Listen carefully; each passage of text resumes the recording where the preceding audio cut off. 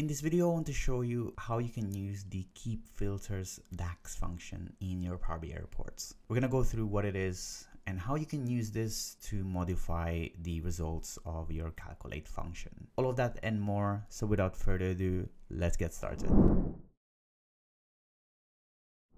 Hi, my name is Fernan, and welcome to the Solutions Abroad YouTube channel, where we cover tips, tricks, and best practices when working with Power BI. I upload new videos every week, so make sure you hit that subscribe button and the bell icon to get notified when a new one is out. So KEEPFILTERS is a function in Power BI that lets you modify the results of your calculate function. So as I mentioned, it's typically a function that you use in combination with the calculate or the calculate table function. So KEEPFILTERS is a function that you'd use if you want to add filters on top of any existing filters on the data that you're showing instead of overwriting them, which is what the calculate does. And that sentence, I understand, can be a little bit difficult to understand. It might sound gibberish to you without an example. So let me go through an example of what it does. So here we are going to use the Northwind Traders dataset, which is the dataset that we're typically using for these kind of demos. So at the moment, we have some charts here showing the total sales across different categories and across different months, but we're gonna go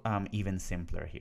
So we're gonna go to page 2 here, and I'm gonna bring in category name and my measure here that I've created, sales, which is essentially just a calculation of the sales by multiplying unit price and quantity in our order details table. So first of all, very easy, right? So looking at this table by itself, what it does is you have a measure that calculates all of the sales by multiplying the unit price and the quantity on a row by row basis. And what it gives us is the 1.3 million pounds here. However, in this table, because we added the category name as a column, what we've added is we've added a filter on this measure to say that, okay, now I want you to, for each row, just give me the sales for that context, for that category that we've added. So for each row, there is a filter being applied to the measure saying, okay, give me sales where the category name is equals to beverages, so on and so on. Hopefully you understand that, but if you don't, the relationship is what drives this understanding or this relationship between the order details table and the categories table. So it's fairly basic here. So you have your categories connecting to the products and then connecting to the order details. So that's why we can use the category name as a filter context to our order details table because of this relationship. So adding this category here on the table adds a separate filter on top of the sales measure that we've just created. So now let's do something different. Let's create another measure, but instead of getting just the sales, we'll reuse the sales, but instead we want to get the total sales for just the beverages category. So to do that is pretty simple. We're gonna create a new measure here. I'm gonna call it sales beverages, right? Then we're gonna wrap it with calculate. So we're gonna use sales as our expression, and on the filter context, we're just gonna say if the category name is beverages. So if I drag this table or this measure into the table, you'll see where the difference lies. What it does is if you pay attention to the total at the bottom here, it gives you the right value, which is beverages. So total sales for beverages is 286,000 pounds, which is exactly what you would expect. However, the interesting thing that happens is that on every single row in this table, it's the same. It's giving us the same value for the beverages. And that's because the calculate filter here that we've added in our measure overrides what is the applied filter onto this table. So instead of saying, okay, give me beverages here on the beverages line, it does. But when it gets to the second line where it looks at condiments, so although there is a condiments filter here, it ignores that and instead just looks at all of the sales and it just adds the filter for beverages. So which is why you get this repeated value. It ignores the already applied filters on that measure and instead just takes the filter context in the calculate. If you have a scenario in which you want to use or keep the filters applied to your measure, measures while at the same time adding another filter on top of it, this is the perfect use case scenario for the KEEPFILTERS function. So let's see what the documentation says about the KEEPFILTERS function. So here we have a very short description here, which is just saying that how it applies or changes how the filters are applied when you use it with the calculate or calculate table function. There are some remarks here, but if I'm being honest with you, this didn't really help me understand what KEEPFILTERS function is. So I had to search on Google, but I hope that my video is going to give you a little bit more understanding on what it is and kind of how it works, right? So instead of looking at this, I want to show you how you would use it here and how it differs. So let's create a new measure here. We're going to say sales KEEPFILTERS beverages. We're going to use the same syntax, calculate sales. Now, instead of just adding the beverages filter, we're going to wrap it with the KEEPFILTERS function. So category name beverages, something like this. If you drag it in, you'll see where the difference lies. So the total still shows the right total.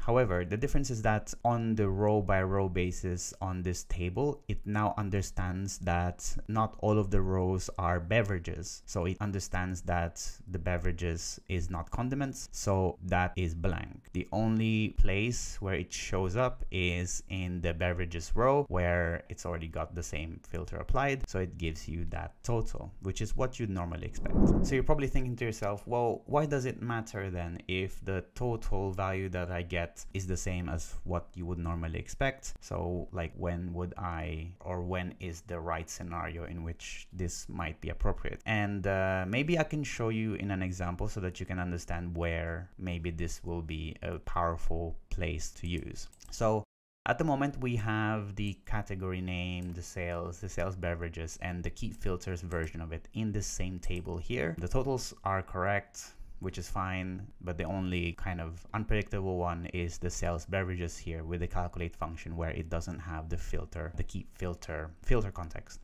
So let's do something else here. So let's add the product name as another filter, external filter on this table here. So now you can see it's returning us something a little bit interesting, with some interesting results is what I meant to say.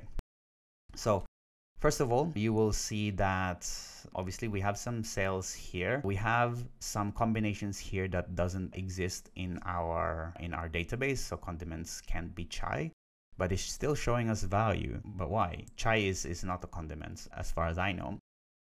And it becomes a little bit more clear if you sort this by just the ones that has values in them. So as you can see, this is what's happening. So it's trying to generate the value on each of the row of that context that you've applied. So you've applied a category in a product, but because it doesn't, and it overrides what that value is, it doesn't respect what the external filter is. It just gives you the value of the beverages for that group, even though it's not appropriate, it's not correct value. So in this sense, it gives you the same total, but the row filter context is completely ignored by just using the calculate function. Whereas if you look at the KEEPFILTERS function, you'll see that it understands that it needs to only apply the total or the sum of sales across all the products that are in the beverages category. It understands the row filter context, so it adds the filter beverages on top of it, and that's the only value that it shows, which is what you would expect.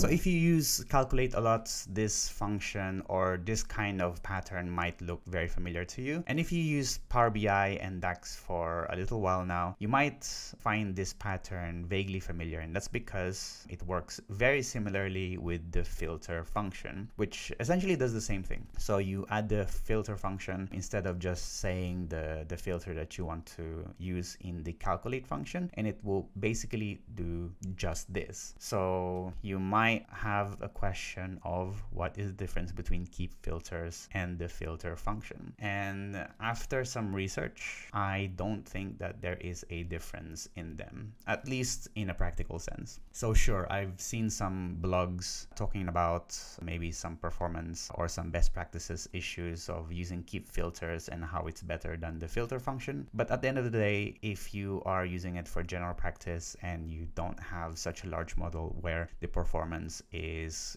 gonna be significant, keep filters or the filter function will always return the same result. And that's really it for this video. I hope you now understand what the keep filters function is and how you can use this to change the behavior of your calculate functions in your measures. Thanks for watching. As usual, give this video a like if you found it useful. Give it a dislike if you didn't, so to do better for next time. Ask your questions in the comment section box below so I can help you and you can help others. If you like this video, we have a Patreon page where you can support the channel and get exclusive perks like early access, demo files, and credits at the end of these videos. Thanks again for watching and see you in the next one. Bye bye.